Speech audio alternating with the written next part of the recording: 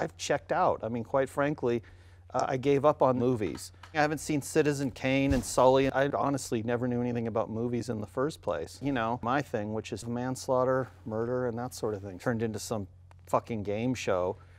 Another thing that really pisses me off was your segment, Golden Age Comedies, which was so fucking shit. Yeah. Fucking shit can. W.C. Fields is out of his fucking mind. That guy's brain was scrambled years ago. And I'm not the only one that has problems with this guy. And the Mummy and the Wolfman and all this sort of thing. Stooges. And all of them.